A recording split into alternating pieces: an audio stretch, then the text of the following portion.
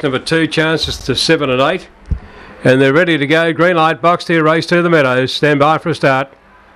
Ready.